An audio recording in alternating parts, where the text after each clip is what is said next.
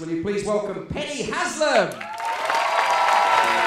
I know businesses spend a lot of time and effort finding the right keynote speaker. Let's talk about you. And yes, we should care. You bet your bottom line we should care. You are leaders. You are agents for change.